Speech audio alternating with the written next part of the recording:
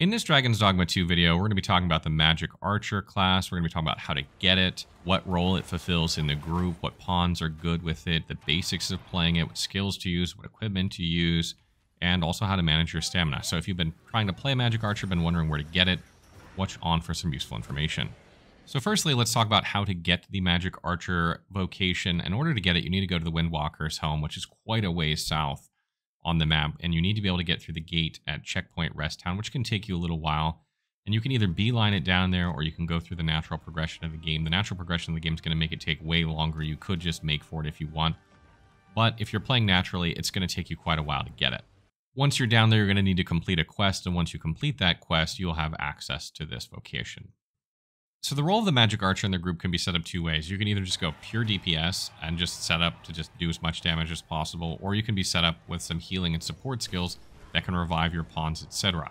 This kind of allows you to play somewhere between DPS and support, and you could theoretically remove your mage from the group and replace the mage if you plan on healing your party, or you can just go the full DPS route, and there might be some reasons why you want to do that or not. I would probably recommend not removing your mage, even if you decide to have a heal skill or two on there, because mages can also clear status ailments, which is something Magick Archers cannot do.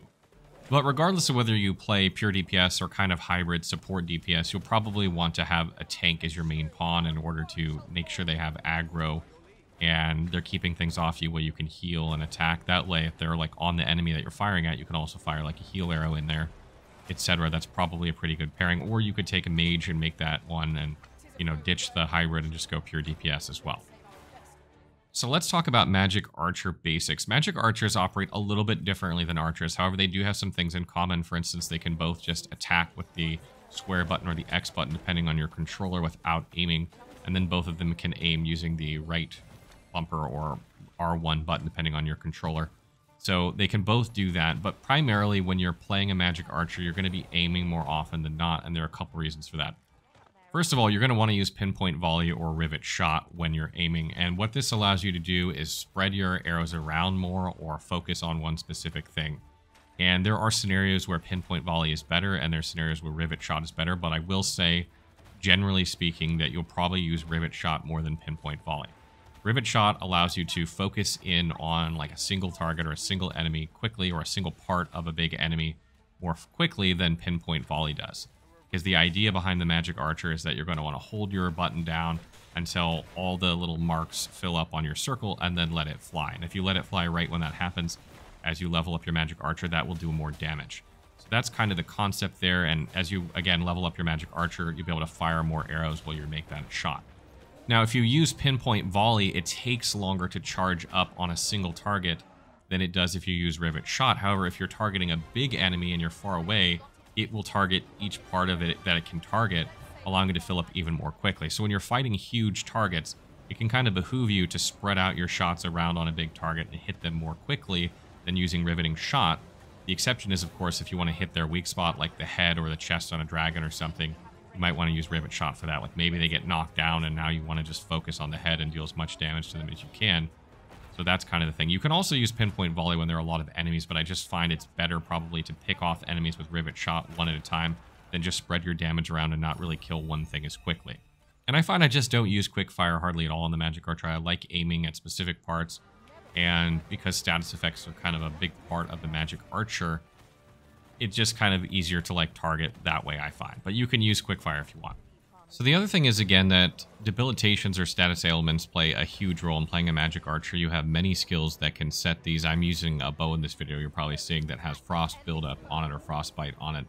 It's allowing me to freeze enemies. And there's actually a passive skill that Magick Archers get eventually that makes it so that when they, use their regular attacks after using a skill, the damage type for the next, few attacks or a couple of seconds after using a skill will change the damage of their basic attacks to that whatever type of damage their last skill was. So like if an enemy is weak to fire, for instance, and you use a fire skill and then your regular attacks do fire, you're going to do more damage or something like that. So you want to keep that in mind and try and lean into that when you know the weakness of an enemy type. And I do want to mention, unlike the Archer class, you do not need arrows for some of the special attacks for this. If it sounded like you did, you don't. The Archer needs some specific arrows for some specific skills. The Magick Archer does not. You do not need arrows on the Magick Archer. So let's quickly talk about stamina management on the Magic Archer. Again, just like the Archer, it's not very difficult to do because you end up doing just regular attacks a lot of the time, and those don't consume stamina. And you do use some skills, but sometimes it's just faster to fire off a regular shot.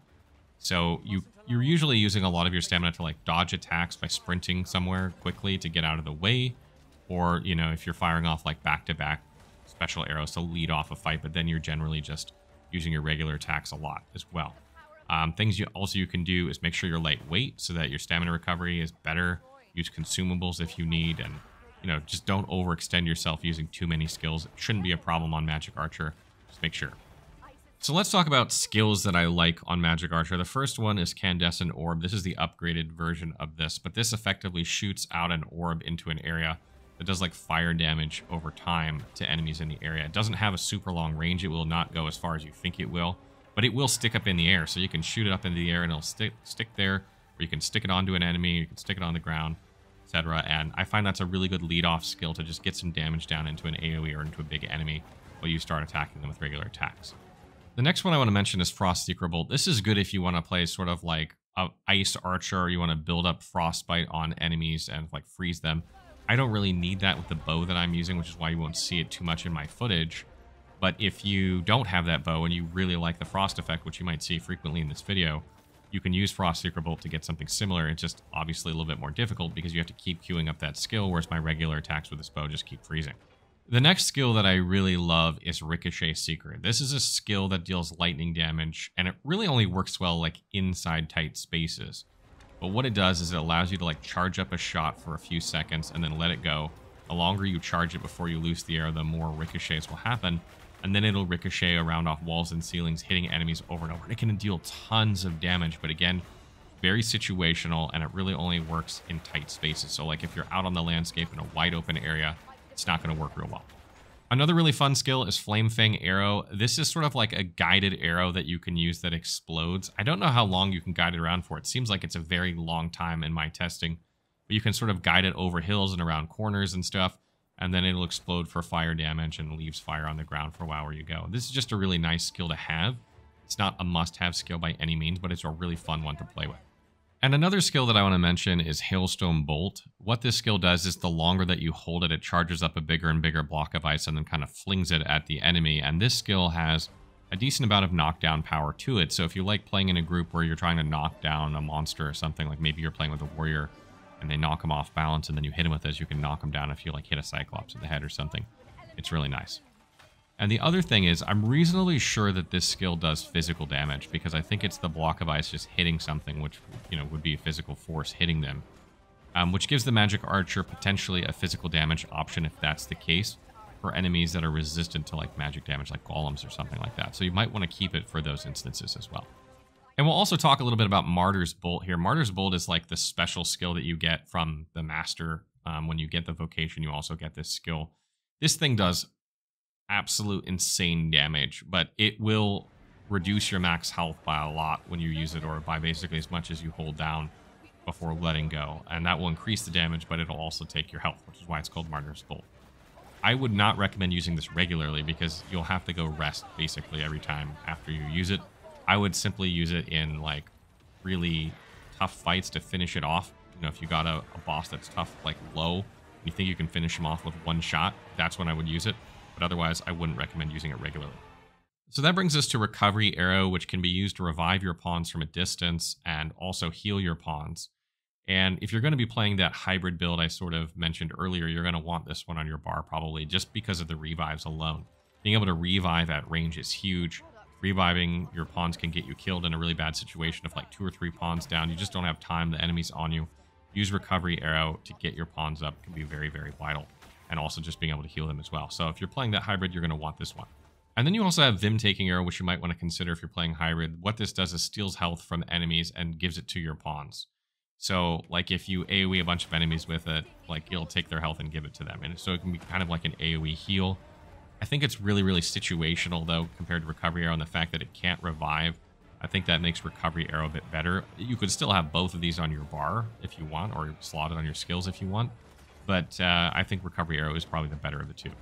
So then we come to Augments. Really what you want in Augments is just anything that's going to boost your damage, like your magic stat, Stamina recovery is good, or extra stamina, but there's also status effect buildup. I think Sorcerer has one. It's either Sorcerer Mage that has a status effect buildup augment that's really good because you're trying to build up status effects as a Magic Archer a lot, and then just really anything that's going to, you know, improve your damage in some way is what you're looking for.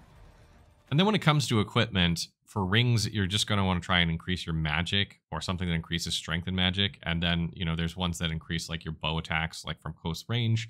Something like that is good. And obviously, what bow you can use is dependent on where you are in the game. I'm using the ice bow.